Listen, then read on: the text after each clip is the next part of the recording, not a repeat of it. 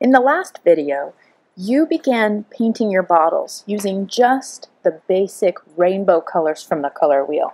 Red, orange, yellow, green, blue, purple, and then we tacked on one more red on the end.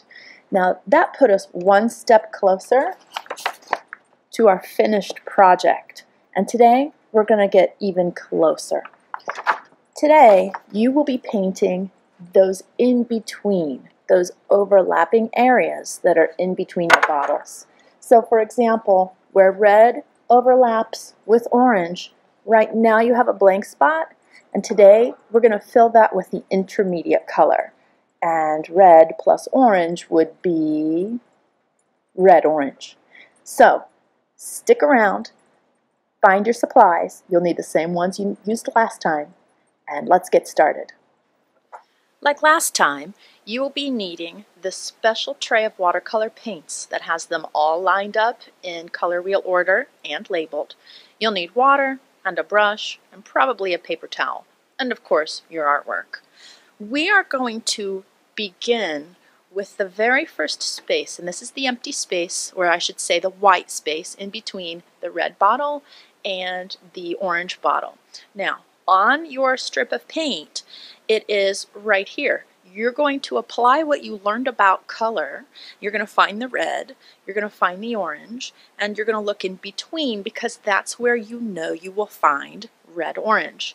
Now these intermediate colors are not labeled. That is up to you to locate and use the right color. So let's get started. Like before, add some water, stir it up. Make sure you are using the right color every time. Some of these intermediate colors look very close to their neighbors. This one is red-orange, and just using my good painting techniques where I use the tip of my brush to stay inside the lines, and I paint one direction to keep it looking tidy, I'm going to fill in those overlapping spaces.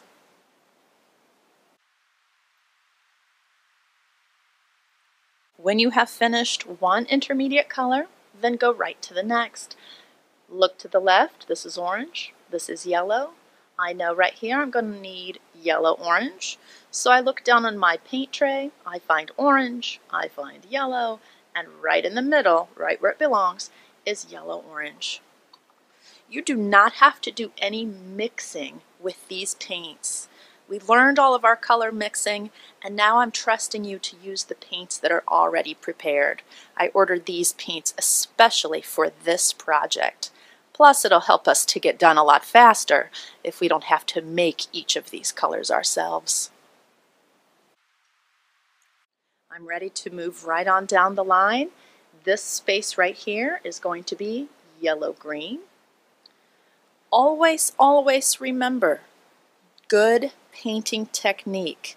These spaces, these overlapping spaces are usually a little bit smaller, so you really have to use the tip of that brush to stay inside the lines. One direction will always make something look neat and tidy. I'm going to continue painting. I'm going to put blue-green here, and blue-violet here, and red-violet here. I'm not going to talk about these colors. I'm just going to get it done.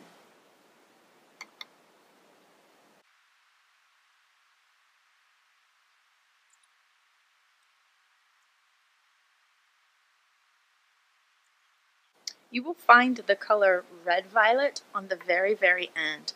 It doesn't have a neighbor, but you know if these colors were in a circle, like on the color wheel, that this red would be right here. And so this color on the end, even though red is not its neighbor right this minute, this is red-violet.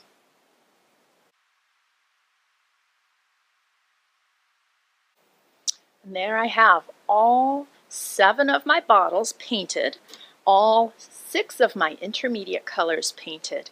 Now, and you are ready to go on to the next QR code video.